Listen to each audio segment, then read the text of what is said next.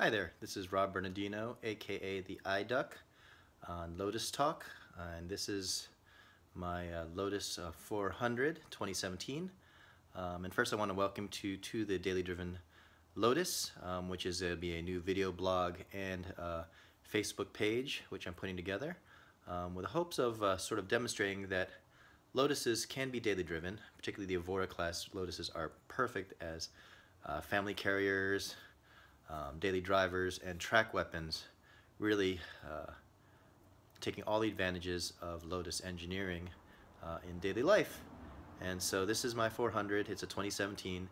It's probably the first manual in the United States. If you follow me on Lotus Talk, you may have heard that I picked this up day after Christmas after I traded in my 2011 S, which served me very well as a daily driven Lotus. Anyway, I'm going to go over some review of the 400. In brief, this is sort of the 2-minute review. I'm sure you've seen a lot of reviews, but this is sort of my take on the 400. So I'm sure you've seen plenty of pictures of the 400. A lot of people think that compared to the Series 1 Lotus Evora, it looks perhaps a little clunkier. I think you got to see it in person because I think it looks pretty darn aggressive and pretty neat. Of course, you know that the exterior, they basically changed the front bumper and fascia, made it this more square look, which is honestly the trend among auto design. Sort of looks a little bit like a nose to an R8. They also put these heavier duty plastic grills on, and this removable replaceable splitter. On the top, they've also put these plastic grills up here, which again are much more durable than those on the S1 Evora. The rest of the car in the front is pretty much the same from an exterior standpoint. The A-pillars and the roof are all the same. Side panels are the same. As we get towards the rear, they've changed the side paneling here on a 3/4 panel so there's actually an inset duct, and so the bodywork basically works like a scoop. One note is that these are asymmetric. The right side one, which is just for engine cooling, is actually smaller on the interior than on the driver's side. Coming towards the rear, we have this 3-step wing, which some people like, some people don't. I like it. I suspect, even though it's actually a little more complex than the previous Lotus wing, it perhaps serves some purpose. You're seeing a lot of the cars nowadays having this sort of channel built into the wings, which perhaps creates a vortex to create more downforce that has been alluded to being improved on the 400 compared to the Series 1 Evora. In the rear, we still have a designed bumper where the reverse lights are now placed down low in these grills. And again, the grills aren't fake on this car, they're actually real grills, which probably helps evacuate some air from the engine compartment. And then you have the diffuser, which the diffuser is actually set more flush to the bumper than on the S1 series. Again, my take on that is that it probably protects the diffuser a little bit better for aero. One thing I remember is on my S1 that my diffuser actually got dinged by another car. In this case, it'd probably be protected by the bumper perhaps. Wheels and suspension are a little bit different compared to the S1. The brakes are now 2-piece hats, which are lighter because they have aluminum hats, slightly bigger. The wheels are a little more outset than the previous car. And according to Lotus, the car has a stiffer suspension and has slightly lower ride height. For my day-to-day driving, it does feel a little stiffer and a little bit more controlled, but really hasn't lost that nimbleness that we really appreciate in a Lotus. One last comment on the exterior, of course, is the side mirrors, which are new. They're bigger and they have this incorporated turn signal side marker, which then removes the side marker down here on the S1, allowing for the sides to be a little bit more cleaner in appearance. Before we get in the car, again, here is the side scoop on the driver's side, and the port internally is actually bigger because the driver's side port is used for the induction. The biggest change in the car that you would notice, most people notice, of course, is in fact the interior. Interior starts with thinner has side rails that are also lower, and then the interior has a brand new dash, which again mimics a lot of the other new car designs out here, a little more compact and a little more square, which goes along with the language. The door panels are more compact as well and sculpted appropriately. The materials perhaps are a little bit higher quality on this car than the S1, but honestly I liked the S1 a lot. Some people lament that they like the swooping dash more. I actually like this dash a lot. I think it's a lot more functional. The car is really simpler with the lower sills, and also that allows for a wider footwell, which includes a dead pedal, which you didn't have in the previous car. A lot more room in the footwell than in the S1 Evora. The layout's a lot more logical on this car. You have the start button here, the same steering wheel and gauges from the previous car, and then all the major buttons are up here. Includes seat heaters, sport and race mode. Sport and race basically both toggle off the exhaust valve, and then sport adjusts the accelerator parameters just like it does in the S1. Race mode is the same thing, plus turning off the traction control, essentially.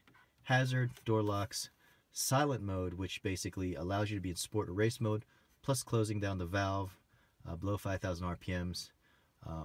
This actually saved my life, quote unquote, at Laguna Seca. I ran 4 sessions with it in silent mode and did not get a black flag. Then the last session I was there, I turned this off just to see if I would get a black flag, and indeed I did. Sound limitations at Laguna Seca were 92 decibels the day I was there, and with this off and in sport mode, the car hit 94.5 decibels on an uphill climb in 3rd gear, wide open throttle. With that on, the sound was limited and I was not flagged. The car also has a brand new head unit, which a lot of the car writers lament still looks aftermarket. I honestly think it looks very clean and classic, and I'll go into more detail later on. Scrolling down, you have new dials, which have a lot more micro detents on them, so again, works better than the S1 series. The fan is actually stronger. And then when we go here, the glove box is not push button, but rather your standard pop open and close with a handle. Still has the same stereo system essentially. Speaker in the A-pillar there, and speaker right here. The seats are all new. They're the Sparco seats, which were essentially mandated for a number of reasons. The main one being is this pod right here for the US, which is where the supplemental restraint or side airbag is. To pop the seat forward, lift this little tab, and then you can see that this section of the seat has a little rubberized cover, which is where the airbag would deploy, and then the back is more of this satin finished plastic, which is a little more durable and actually has a little tiny cutout here for more leg room. We've unfortunately lost the center armrest, but instead got a cup holder and have the 12-volt socket there. The rear seats are much more compact, which gives a little bit more room. If you're daily driving the Lotus, it certainly makes a difference when you stuff kids back there or put things in there. And then over there, of course, is the subwoofer as before. Again, this is now a view from the passenger side. And one other nice little detail is we do get a cup holder at the passenger footwell. However, when the heater is on, the heat blows right onto your cold drink. Something to think about. But again, overall, fit and finish is excellent. Ergonomics are better.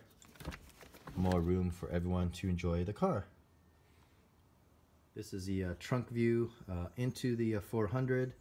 A little bit improved battery door compartment, but the size of the compartment is the same. And then, of course, the engine well is filled with this new stack, which is basically supercharger inside a water-cooled charge cooler. Rest of the engine still the same down below. You can see here there is now a bottle or reservoir separate for the coolant of the charge cooler and the previous coolant reservoir here. Of course, this larger mass looks cool, but makes things a little bit more tight in the engine compartment. Getting to the oil filler is actually a little tighter than before. but certainly when you're looking through the rear window, you get to see your little throttle actuator here, and it's kind of a cool gizmo to stare at. So that's my 2-minute walk around of the 400. In subsequent videos, I will go in excruciating detail of differences between the 400 and the Lotus Evora Series 1, or normally aspirated in S Series, including nut and bolt placement and what have you, as I've noticed, and I think that'll be more interesting to Lotus people. In conclusion though, I think the 400 is a great car. It definitely shows that the engineers did what they set out to do, which is basically take the Series 1, take it apart completely and try and lighten and improve it, and then also deal with things which probably would make the 400 a better daily driver than the Series 1. For example, making things replaceable, such as this little front cap is separate from the bumper, and as you can imagine, this is probably the first thing to get crunched in a low curb rash, whereas on the previous car you basically have to replace the whole bumper, and this one you can replace just this tiny low splitter and be much cheaper for you or the insurance company. Or in fact that the grills are easily removable, where in the previous car you have to remove the whole bumper to get access to the grills, or where on the top grills, these suckers were very malleable and flexible on the old car. In this car they're very sturdy, so the chance of them getting damaged is very unlikely. So in summary, I've had this car now for about a month and change.